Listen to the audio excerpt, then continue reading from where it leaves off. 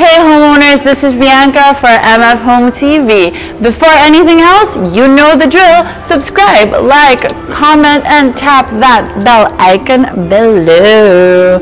Alright, so today we are going to talk about the alternative things that you can do to decorate your bed without a headboard.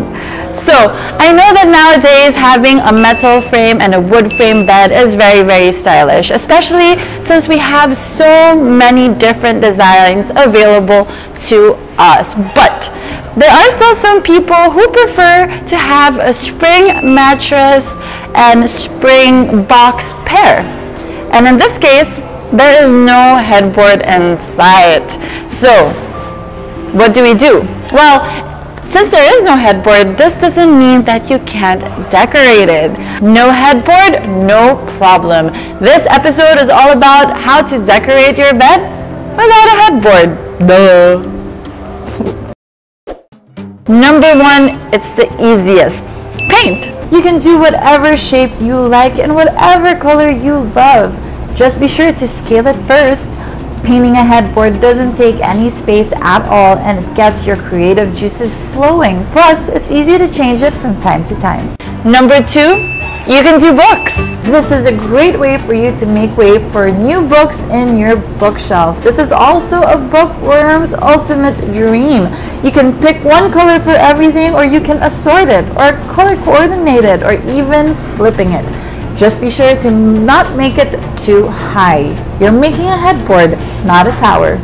Number three, a very large wall art.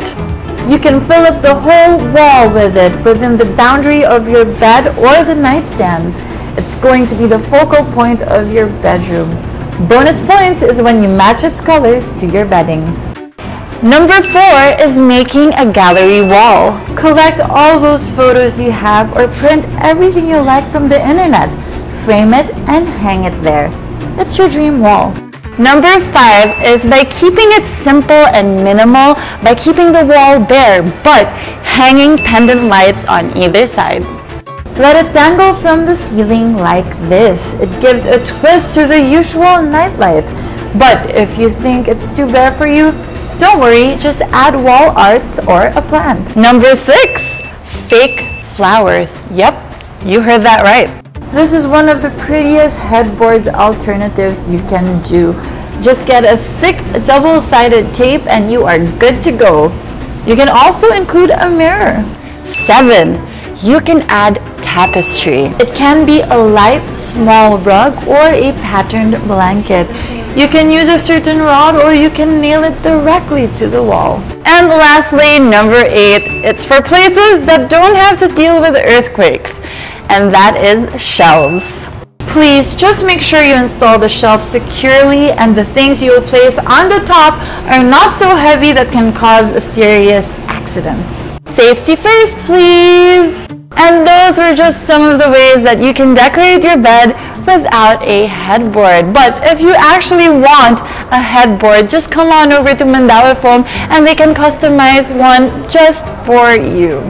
Alright guys, don't forget to like, comment, subscribe, and tap that bell button below. See you next week. Here is the comment of the week. Congratulations to last week's winner. Here's this week's prize.